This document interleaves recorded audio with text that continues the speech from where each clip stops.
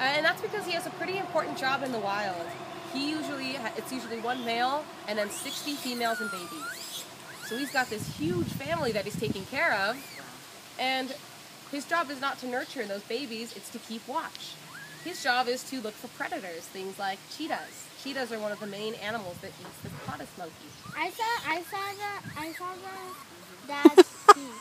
Yeah, did you see that? He yawned. He's not sleepy. He's showing you his teeth on purpose. That's his way of showing you that he owns this place. You shouldn't mess with him.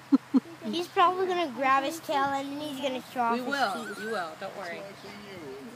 Yeah. So they do have a kind of strange relationship where she's really desperate to play with her dad, and he's kind of a little more standoffish. Yeah, he's not really in the mood. But if you look at the way he's standing and the way he kind of walks, it's a lot more like a dog or a cat than a monkey. Especially when he's walking like this. That's because he lives on the ground. He's built for speed on the ground. This is the fastest